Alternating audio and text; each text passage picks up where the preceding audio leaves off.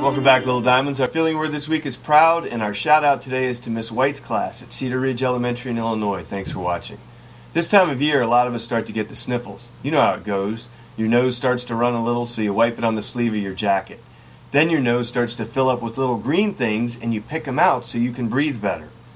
The problem is, all that stuff has germs in it, and if you're not careful, you can spread those germs all over the place. The best way to keep yourself cleaned up and keep the rest of us healthy is to use a Kleenex or toilet paper when you need to wipe, blow, or pick your nose. Now listen closely. Where's the Kleenex in your classroom? I'll see you tomorrow, and remember, feelings are a big deal, but they come and they go. Bullies are real, but we can say no. It's up to us to make a choice. It's up to you to find your voice. Peace out, Little Diamonds. The rest is still unwritten. I hope you have a fantastic day.